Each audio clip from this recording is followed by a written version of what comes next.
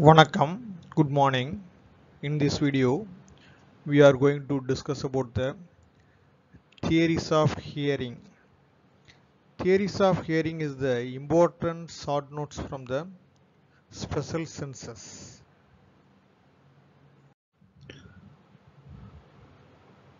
Theories of hearing. Theories of hearing divided into the two groups. First group is based on the frequency analysis done by the auditory cortex. First group theories are Rutherford telephone theory and volley theory. Both the theories are first group theory. Rutherford telephone theory and volley theory. So these theories explain the frequency of analysis done by the auditory cortex. Second group of theories are Young Helmholtz resonance theory, place theory and traveling wave theory.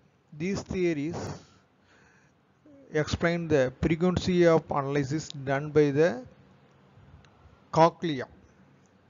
Cochlea is important for the sound frequency analysis.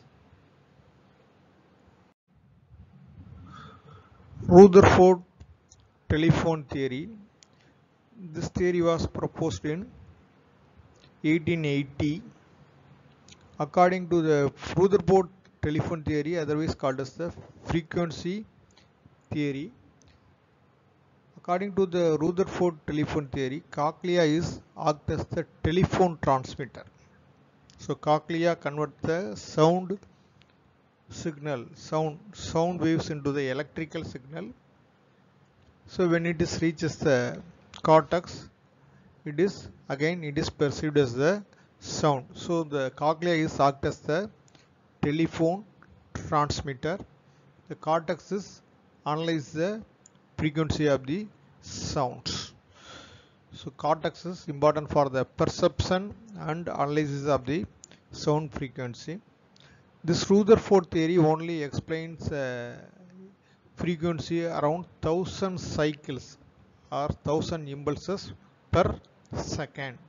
This is the drawback of the Rutherford telephone theory. Volley theory was proposed by Weber in 1949. Volley means grooves. So this volley theory explains the transmission of the sound more than 1000 impulses per second, 1000 cycles per second.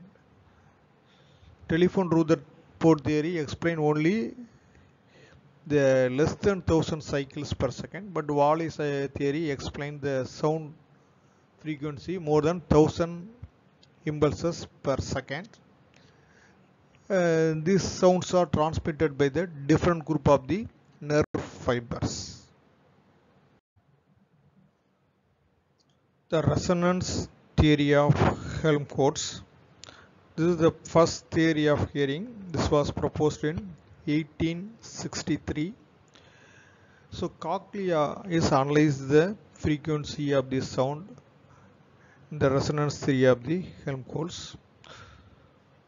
The cochlea basilar membrane contains more than 20,000 basilar fibers. So the basilar fibers are act as the resonators of the piano. So if the particular basilar fibers are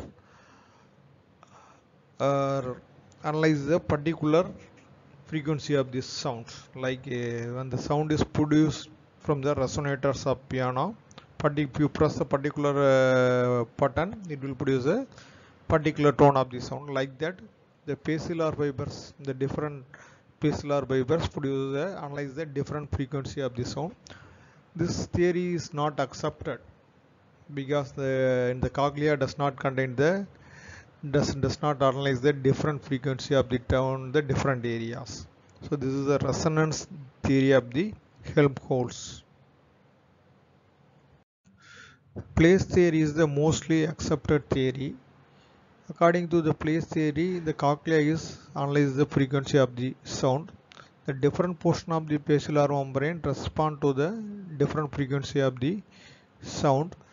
The basal portion of the basilar membrane in the cochlea respond to the high frequency sound. Apical region of the basilar membrane in the cochlea respond to the low frequency sound. This is the place theory. So traveling wave theory also mostly accepted theory. So according to the traveling wave theory, when the sound wave is transmitted from the middle ear to the inner ear, it stabilizes strike on the oval window. This traveling wave theory is explained by the von Bescasi. So when the stabilizes strike on the oval window, the sound is transmitted through the scala vestibuli. Does not reaches the helicotrema and transmitted to the round window, but the sound is the waves in the scala vestibuli is hit on the vestibular membrane. It produces a bulging in the basilar membrane. It initiates the waveform.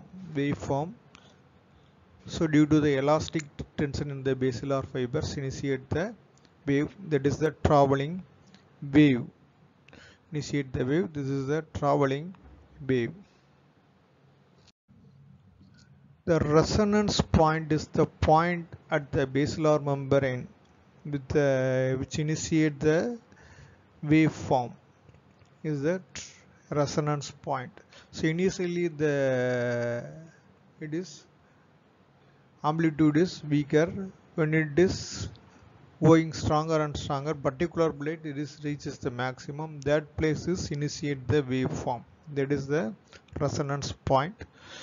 In the high frequency sound, the resonance point is close to the basal area. High frequency sound close to the basal area of the basilar membrane.